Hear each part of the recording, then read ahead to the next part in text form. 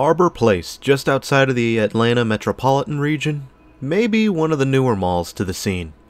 On the surface, it appears to be doing well, but let's go for a walk and see for ourselves.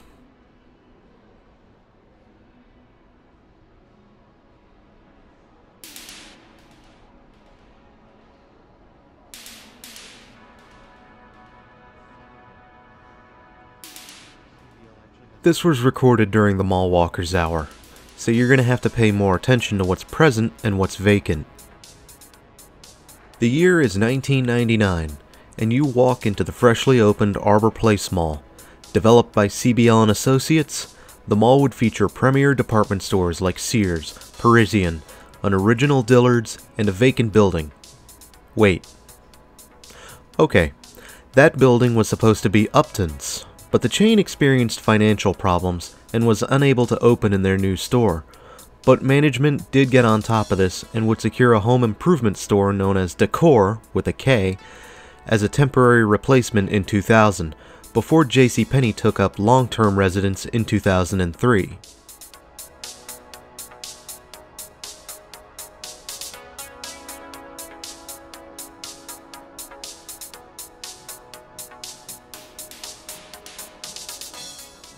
Despite this misstart, this did not slow the mall down as it rose in popularity with its upscale offerings to the Douglasville region. It would even host a 2-floor junior anchor building that would host Bed Bath & Beyond on the lower level and an Old Navy on the upper floor. The mall even featured a massive 18-screen Regal cinemas with stadium seating. The mall was also quite showy in its design, with an open ceiling complete with green trusses, and one of the more lavishly designed food courts I have seen. We'll come back to that later.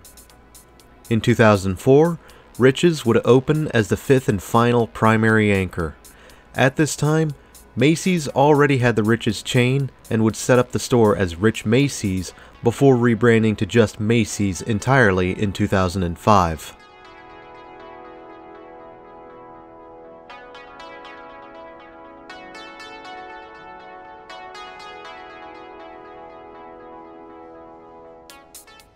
Meanwhile, Belk would come to acquire and Vor Parisian in 2007, and Belk was happy to continue operations. However, by this point, the mall began to stagnate, and there were a number of factors at play throughout the mall's life. According to Sky City, this mall was built as a reaction to rapid growth of Atlanta as the city grew in popularity and surrounding regions became suburban bedroom communities, Douglasville included. And to cut a long story short, this growth, alongside the mall, was met with fierce opposition, and by the late 2000s, demographics began to change, and while it might not be obvious, Arbor Place was competing with Greenbrier Mall, Cumberland Mall, the Shannon Mall, and the Cobb Town Center. Now, Arbor Place did win out in some cases, with Shannon Mall being nothing but a distant memory today, and the Greenbrier Mall facing problems with chain occupancy and perception. But the fact remains that this mall was rather scuffed during its lifespan so far.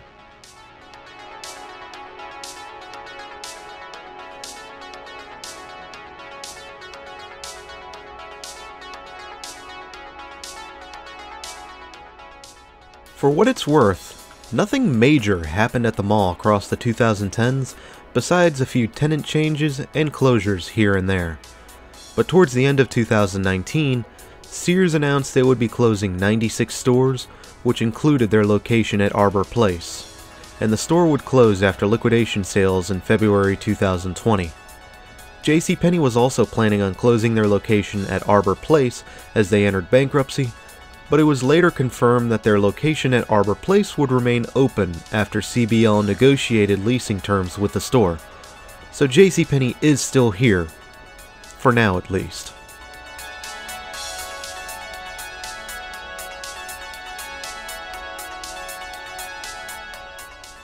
The hits kept coming in the beginning of the terrible 20s, as Bed Bath & Beyond announced their intention to close 63 stores, of which included Arbor Place.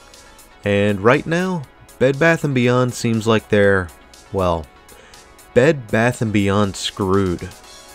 But as a silver lining, Just after my arrival to the mall, it was announced that in August 2022, Conn's Home Plus would partially lease the vacant Sears space.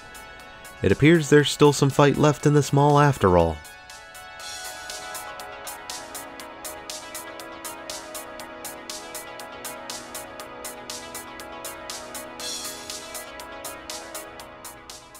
Today, life goes on for the Arbor Place. However, its owners are less fortunate, as CBL & Associates remains in bankruptcy thanks to 2020. Additionally, the future is not bright for Atlanta, as the city itself suffers from riots, stagnating growth, and while overall crime is an issue, perceptions make it seem far worse than what the statistics say. While Arbor Place remains in good shape for now, it might be worth watching the mall to see how it's affected by Atlanta itself, as the city is expected to begin shrinking in population after a couple more years.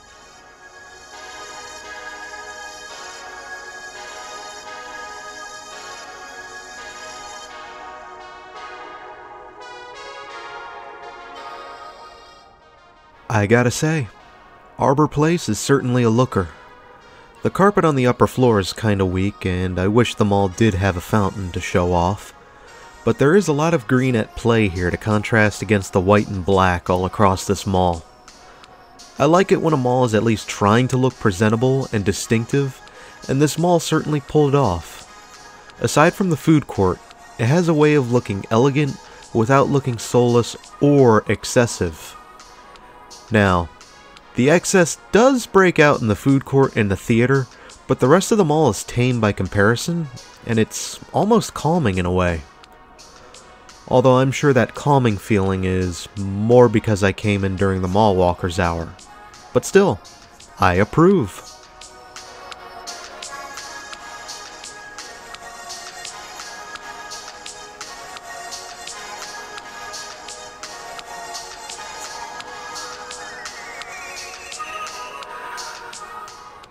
Okay, I'll acknowledge it. You are seeing some vacancies crop up here and there in the mall. It's not too bad yet, but you can tell there is a bit of a rot starting to form.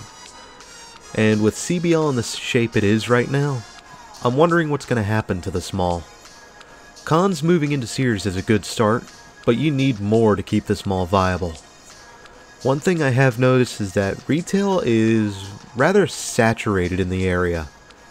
Not in the form of malls or even lifestyle centers, but more in the form of big box stores and strip malls. To put this into perspective, there are 3 Walmarts just 15 minutes away from the mall, and with it comes the usual Lowe's or Home Depot, At Home, Kohl's, and Burlington, etc. The odds are stacked up against this mall, which brings us to the age-old question. How do you keep a mall on its feet? And if you live in the area, what do you want with this mall? Or do you still hold some animosity against the mall from 2000?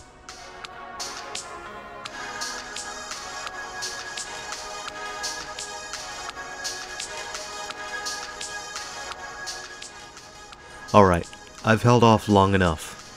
You saw the theater earlier, now the food court. Now, since there aren't many people here at the moment, we can get a quick look around. And I'm sure you can tell this is where all the excess and gaudiness is in the mall. I personally like it, and the color scheme isn't too harsh on the eyes, but man, it's hard to exactly describe. All I know is that you would be hard-pressed to find anything even close to this. And if this were renovated for a modern era, I imagine it'd just be bare minimum supports, all painted white with all white tile, maybe gray borders if you're lucky, and any pillars present, if they don't get painted white, they might get painted some nasty bright orange that clashes in a bad way. Seriously, I actually saw that at a renovated Mills Mall. Nasty.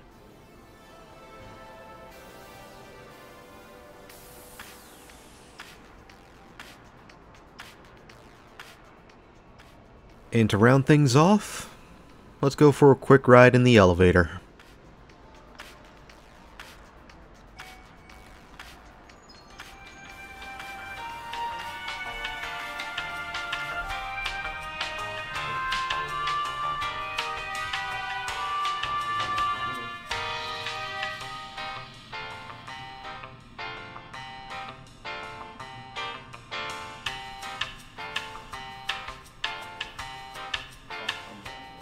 Look at that moron.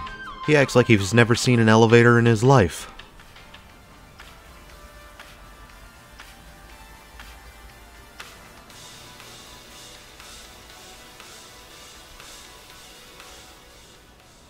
And that concludes our tour of the Arbor Place. When I first saw pictures of this mall, I decided to prioritize it since it looked pretty cool. And I am glad I did. This place looked awesome, and its offerings don't look too bad either. As for its future, however, we'll have to wait and see. Is this the calm before a terrible metaphorical storm, or is the dream still alive? What do you think? Do share your thoughts down in the comments below.